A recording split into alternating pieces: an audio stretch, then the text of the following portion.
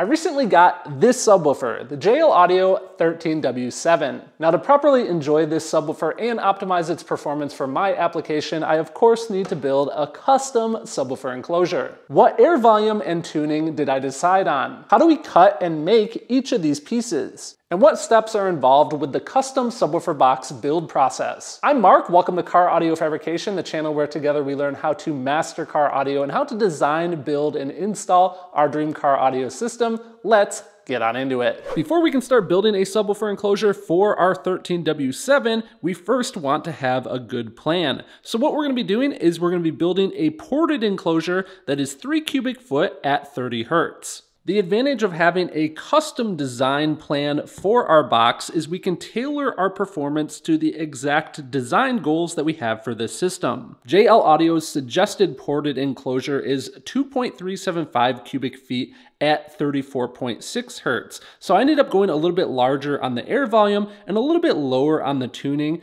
as it will allow me to get a little bit more low-end extension at the expense of giving up a little bit of overall output. If you've watched my channel before, you've probably heard me say this before, everything in car audio is about trade-offs. So in this case, we're sacrificing a little bit of the overall output to have a little bit more low-end bass. Again, one of the benefits of having a custom enclosure design, and a shameless plug here, if you would like me to make a custom blueprint for you that you can use as a guide to build your own box, this has all the different dimensions that you need for every piece. You guys can purchase a design at my website, CarAudioFabrication.com. So time to get the table saw fired up. I'm first going to cut my 2 front baffle pieces along with the back piece because those are all the same size. And then I'm going to cut my top and bottom because all those pieces are all the same width. In fact, that's a pro tip for you guys. You want to be adjusting your fence if you are using a table saw as little as possible. And also, if you're not adjusting your fence, you're going to make sure that each of those cuts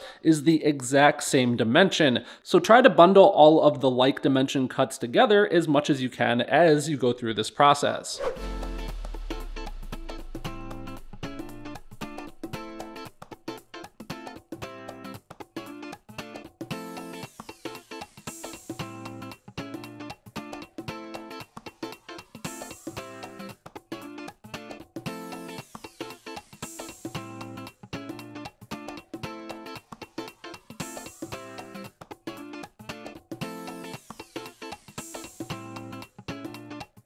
So now that we have those 5 pieces made, I'm going to switch to cutting the 2 side pieces, the 2 port wall pieces, and the brace.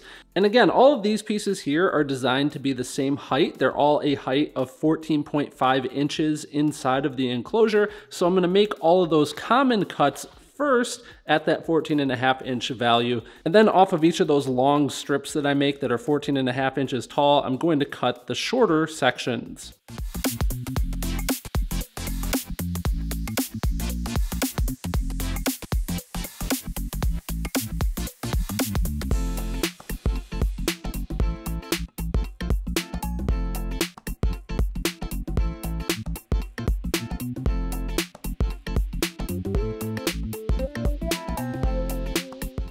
Now that we got those pieces cut out, we're going to move on to cutting out these smaller little detail pieces. So the 45s that are in the corners to add a little bit of additional strength to the enclosure, along with this port 45 piece, and then what I call the port end brace. It just adds a little bit more thickness to the end of our port there. We're gonna cut those pieces, and those are all, again, that same 14.5 inch dimension. And usually we end up with a little bit of scrap from our previous cuts, so that's perfect to cut our smaller pieces because you can see this is that 14.5 inch dimension, so I can cut the smaller pieces out of this.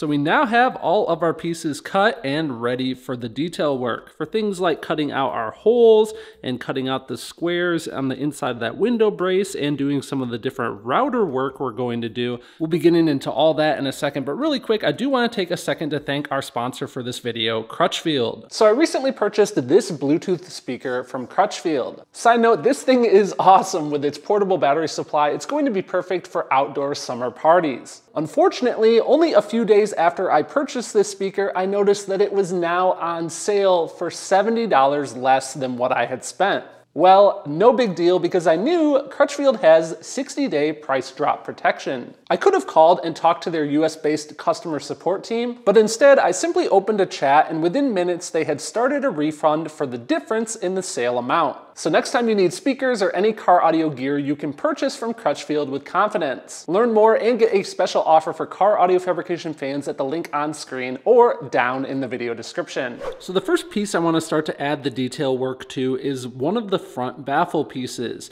This is the piece that's going to have that smaller cutout diameter for the subwoofer. I'm going to need to add the hole for the port, and I'm also going to need to add the hole, obviously, for the subwoofer. Now, a little trick that we can do here with the W7 in particular is we can use this ring that comes as part of the shipping materials to actually make our cutout hole. We're going to use it as a guide on the router. In fact, there's something a little bit different that I'm going to be doing here. I want to have two thicknesses of wood for where the bolts go through into the enclosure, not just the one thickness that's shown here. So what I'm going to do is I'm going to make an exact copy of this. That way I can keep this one for the packaging materials, and I'm going to take the copied piece and I'm going to permanently attach it inside the enclosure. So this thickness of the piece here will actually be two thicknesses, and the other advantage there is then I can use this outside piece that I'm going to flush the subwoofer in with.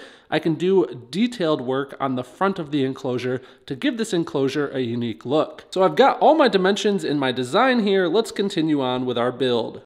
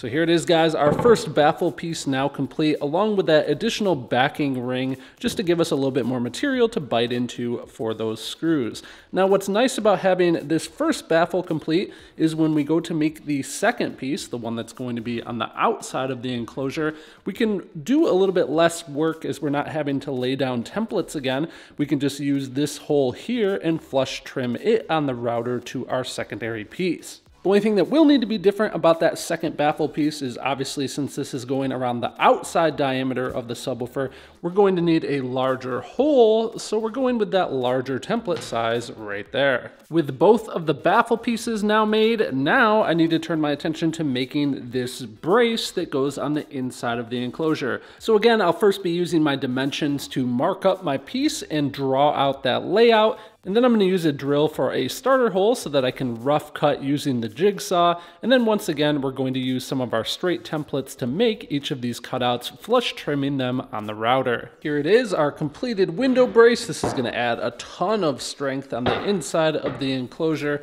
as it connects all of these different sides together. So now we need to start doing some of the detail work to each of these detailed pieces. First, we're going to be loading up a roundover bit, and we're going to apply a rounded edge on the inside of this window brace. After adding those roundovers on the inside of the window brace, you can see this has much more of a finished look, and that's also going to just allow air to oscillate back and forth over that surface more efficiently. There's several other areas I'm going to want to apply the roundover treatment. I want to do it around the outside of the port opening here. I also want to do it on the end of the inside of the port. I want to do it on my port brace piece, and I also want to do it on the corner of this port piece. So now all of our different pieces are ready to go. We've got all the detail work done. So now we can begin the assembly process. Now the biggest tips here are to make sure that we use plenty of wood glue. We want to get 100% coverage on each mating surface between each of these pieces. And while we're going through the assembly process, we of course want to make sure that everything is good and square. So you'll be seeing me measuring out some of the offsets for the port, for instance, and some of the other locations throughout the build.